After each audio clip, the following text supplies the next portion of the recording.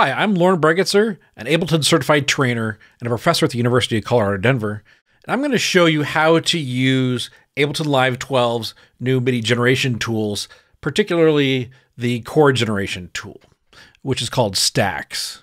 So I'm going to show you my technique and give you some tips on how to use it in a really quick video. So first thing I'm going to do is, with the new scale awareness mode, with the scale mode, I'm going to set this to E major. And I'm just going to make a new MIDI clip. Just double click on it, make a new MIDI clip. And I am going to grab a piano sound, just a basic piano sound, drop it on there just so I can hear the chords as they're made. I probably am going to want to pick a different instrument, but we'll start with just the piano. So I'm going to go to the MIDI Generation Tools tab right here. I'm going to make sure to choose Stacks. Now, there can be a total of 4 chords, so I clicked 4 here. I can click no more, so I can do 3, 2, 1. So I'm just going to do 4 chords here. And you notice it's spaced these 4 chords on one bar. Let me just launch this here. Now, this is probably going to be a 4-bar, 4-chord situation, but what I'm going to do to make things a little bit easier when I'm picking out the chord progression is I'm going to make this 2 bars long, hit the length set to 2 bars, and then I'm just going to go to this pitch and time utilities, which is this third tab there, right in the middle. And I'm just going to hit with all these selected, hit the X2. Just going to spread that over 2 bars. That way I can spread over 4 bars later, but then I don't have to hear through 4 whole bars to determine if I like that chord progression or not.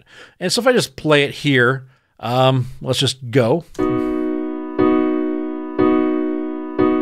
First thing I'm going to do is I'm going to click the scale button to fold it all into that scale, so only the notes in that E major scale are shown. And for some reason decided to make everything B, which is not what I want. I mean, I want to make it an E. So I can actually just, start with whatever chord I want. Just know that I'll start with an E.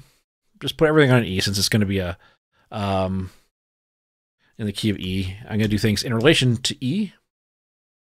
Now, if you use the arrow keys, you might run into, I don't know if it's supposed to be this way or a bug, but a lot of times when I want to choose the, it's down, brought that up to an E.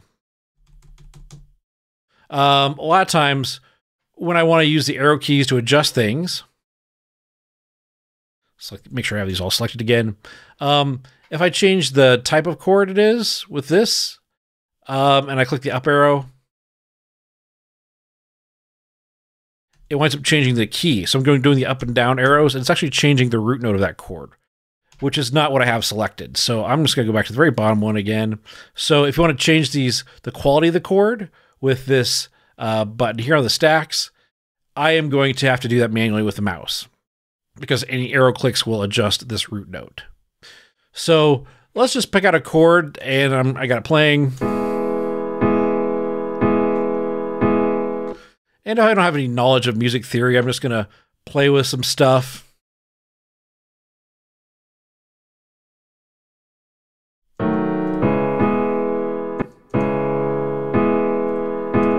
Yeah, I'll start with a C sharp. Yeah, I like it. Let's see if I can do something different with that second chord. So I'm going to select that second chord. And then I'm going to go and just mess around.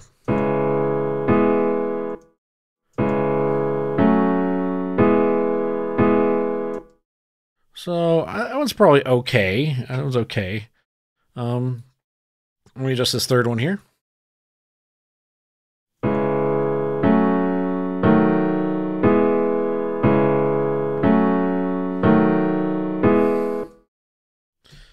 Not bad, but maybe I want to do something a little bit different.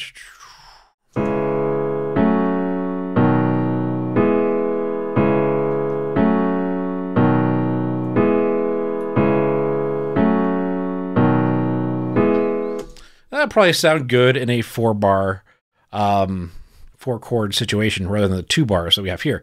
So now I'm going to adjust the quality of that chord. If I want to see what I'm actually doing, if I click on thing, if I look at the very bottom left-hand corner of the screen, I can see that it's a C sharp minor chord. if I click the up arrow, I can't click anywhere on the bottom, so I can click the up arrow. I get a C sharp minor sharp 5. I got a C sharp minor 7. I got a C sharp minor add 9. Oh, I like that 9. Let me see if I can do something for that second one. So this will add more color to that same chord. So it'll still be the same quality of chord, but it's just going to have different extensions on there.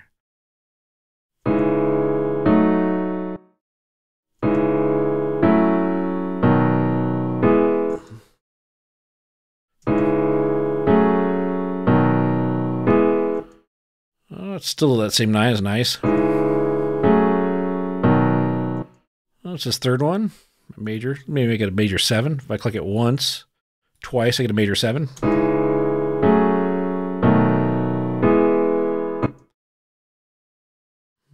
And then, or it's actually dominant 7 for those following with the music theory knowledge. And then this last one, I'm going to make, it's a major chord, it'll make that a major 7.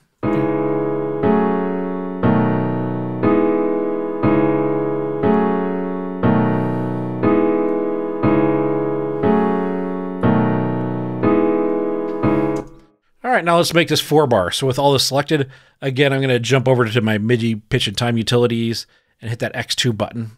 And I got to make sure to change the length, either manually or typing in 4. And I got 4 chords there.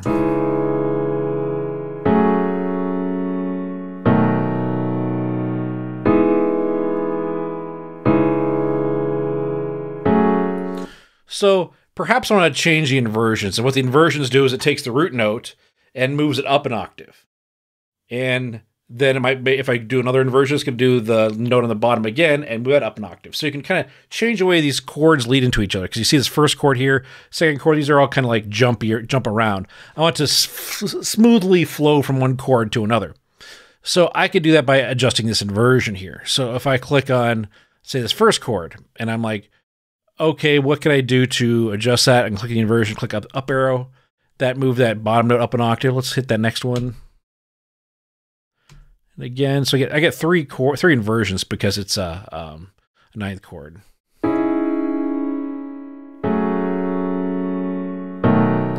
So I like that. I like how that first chord leads into it. But before I do all this inversion stuff, I'm going to make sure to copy this down. I'll explain why here in a second. So I'm going to work from this copy of it.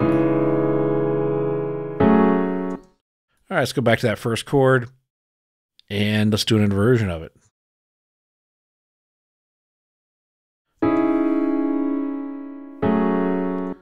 Let's try just a first inversion of that second chord.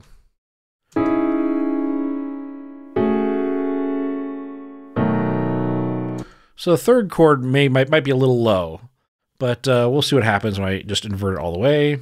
Oh, the third inversion. Let's hear how that sounds.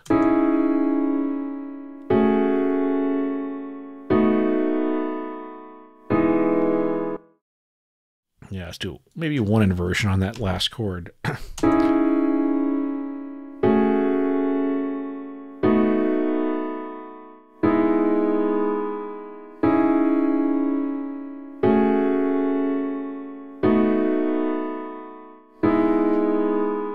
And there you have it. You have a straight up 4-bar chord progression with the inversion adjusted. And it sounds great. What I'm going to do now, just a little bit, is I'm going to go to the MIDI Transformation Tools, which is this second from the right, the one before it. I'm going to choose strum. So a lot of times a piano player may, strum up the notes. And so I can do that with the strum tool here, like a guitar or a piano player. I can adjust that strum there.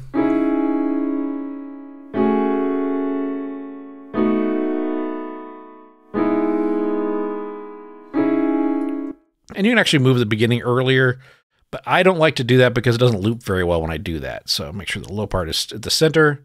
And you can adjust the curve of it too if you'd like.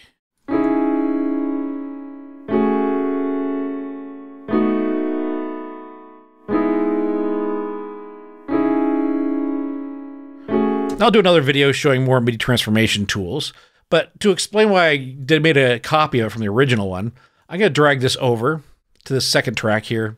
I'm going to keep it in the original version. I'm just going to turn off the top 3 notes of each, and I can use this now as a bass line. So I can actually select all, hit the shift down arrow key, bring it down an octave, and just find a bass sound. Let me go to sounds, bass, whatever that is, and let's hear it in there.